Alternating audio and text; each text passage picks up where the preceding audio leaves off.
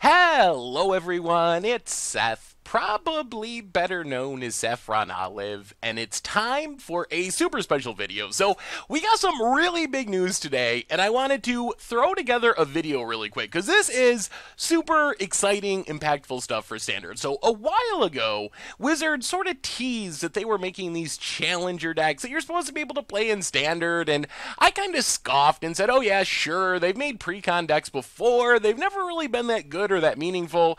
But today, Wizards released the lists for the challenger decks, and I am just blown away. They pulled out all the stops, and they're pretty close to selling legit tier standard decks for $30, available at your big box stores, also your local game stores. But the fact that they're in Walmart and Target mass market products means that they're going to be MSRP, because you can always get them at Walmart if other places are trying to sell for above MSRP. So I want to go over these decks really quick because it is pretty surprising stuff. So the TLDR on the challenger decks themselves, before we talk about the decks and why these decks are so crazy, is that they come out on April 6th, so we're still a little ways away, a month and a half away. MSRP of $29.99, and these are full 75 card decks with sideboards designed that you can pick them up, play them at your local game store right away. So again, when I heard they were making these, I was kind of like, yeah, right, they'll be the next intro decks or something. They're gonna have all bad cards, maybe you get one cool rare. So anyway, let's take a look at these deck lists because I am just in shock. So deck list number 1, and there's 4 of these all together, is called Vehicle Rush, and Vehicle Rush is basically Mardu vehicles. And when you think, oh, Wizards making an intro deck version of Mardu vehicles, probably has like Sky Skiffs and some of the janky vehicles. No, this deck has 4 Heart of Curins. It has 4 Bombet Couriers, have 4 Toolcraft Exemplars, 4 Scrap Heap Scroungers. It's got a pretty realistic sideboard. It's got dual lands in the mana base, 4 Spire of Industries, Unclaimed Territories. It's really insane how much value is in this deck. As you can see, $30 MSRP. This deck is $95 at current prices. You're getting 4 Heart of Curins, over $20 by itself. You're getting Spire of Industries and Unclaimed Territories, which are each like $3 a piece or something like that. You're getting a Concealed Courtyard, which is like $6 or $7. You're getting a Dragon Skull Summit. So this deck is just off the chart value-wise. And now you're probably thinking, okay, so this was the good one. Vehicle Rush is the valuable deck. They printed one good one. Everyone's going to want that one. So let's take a look at the next deck. So next we have Second Sun Control, which is kind of the blue-white approach deck of the Challenger deck cycle.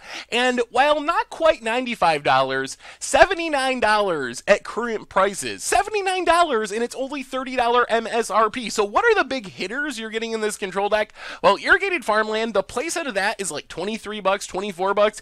Modern staple Field of Ruin is over $4 a piece, 2 copies of that. You're also getting Fumigate, Settle the Wreckage is like $7. Approach to the Second Sun is even worth a decent amount of money.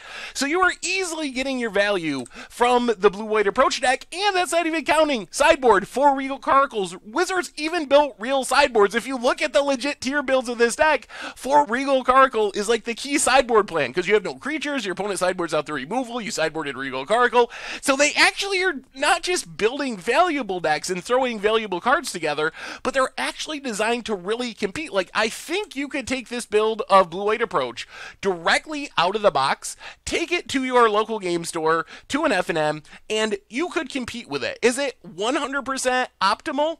Probably not quite. You could use some more dual lands, but really, this is very close to being the tier version of Second Sun Control. I'm just kind of speechless at how well Wizards did with this product. And we still have 2 more decks to go. Next up, we have the Counter Surge deck, which is basically Green-Black Snake, Green-Black Winding Constrictor. And once again, $84, $30 MSRP, coming at Walmart, so it's going to be cheap. You know it's going to be that price. So what are you getting in the Green-Black Counter deck? Well, we got Glint Sleeve Siphoner, full playset, Verderous Gearhulk, 3 copies. A single Walking Ballista is like $12 by itself. A Fatal Push is like $7 or something. So there's a lot of value stuffed into this deck as well. And once again, I mean, this deck looks pretty playable. Sure, you can make some small upgrades. Hour of Glory could be changed to Vraska's Contempt, for example. You probably want more Fatal Pushes, but this build by itself could definitely compete and do a decent job of winning at an FNM level. I think it's definitely possible that you could do well at an FNM straight out of the box with this deck. Finally, we have Hazoret Aggro, and this might be the most surprising one of all. So this is basically Ramen on Bread, Ramen on Breadless, Ramen on Bread, but this deck has a couple of pretty exciting cards in it. The deck has a Chandra Torch of Defiance, which Chandra right now is $29.99, $30 by itself. Modern staple, really, really good card. So you get, for $30, not just a Chandra, not just the other 74 cards in the deck, but you get a Hazoret the Fervent as well, which is $23, also seeing play in Modern. So just those two cards almost doubles up the MSRP of this deck. Sure, there's a lot of cheap cards. Fanatical Firebrand, you get a Glorybringer, Carry Zevs, like there are other powerful cards, but they're cheap cards, along with a full sideboard, but you're getting so much value out of these deck lists. So overall, I am blown away at how good these deck lists are. Wizards, what they basically did is they printed a product that you really can take to your FNM and compete with it right away. I think this is the first time in the history of Standard that we've had an out-of-the-box product that actually looks like it could compete. And I'm not saying the decks are 100% optimal. Like with Hazoret Aggro, you probably want more Hazorets, but they are pretty close to being optimal, some more so than others, and they definitely have a power level that you could compete with.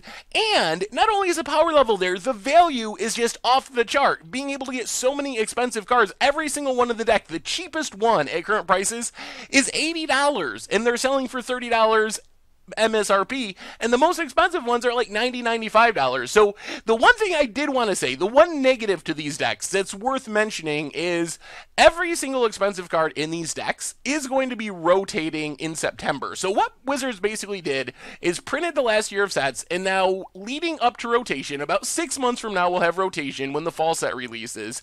Wizards was like, all right, now we'll print these decks, we'll make them really cheap so everyone can have access to them.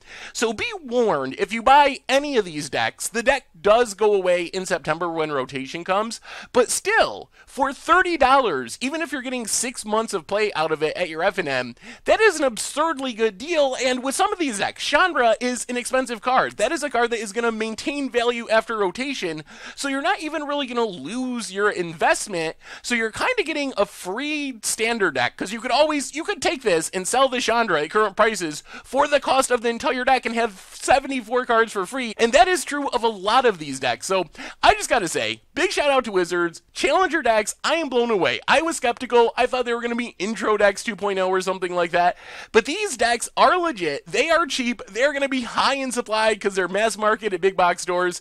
So if you're looking for a cheap way to get into Standard, even if it's only for 6 months leading up to rotation, definitely keep an eye out for the Challenger decks, because Wizards absolutely crushed it with these. They are a great way for new players or new to Standard players, or just players that want a different deck. Maybe you've been playing Scarab God Control and you want to try out Ramen on Bread, but you don't want to spend the money. You could just go pick up one of these decks for $30 and be able to compete with it. And if you don't like it, sell the Chandra and get your money back. It's a free roll. So overall, blown away by the Challenger decks. Great job, Wizards. Keep an eye out for them coming up on April 6th. Should be available everywhere. So anyway, what do you think? What Challenger deck are you most excited for? Are you, like me, surprised by how much value Wizards stuffed into these decks?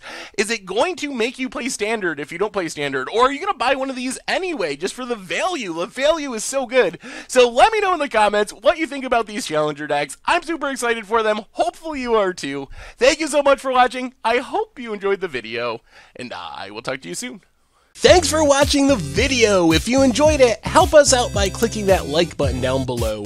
And to keep up on all the latest and greatest, click that subscribe button. And don't forget to hit that bell icon to get alerts whenever we have new videos. And if you want to, check out some of our other sweet videos here and here.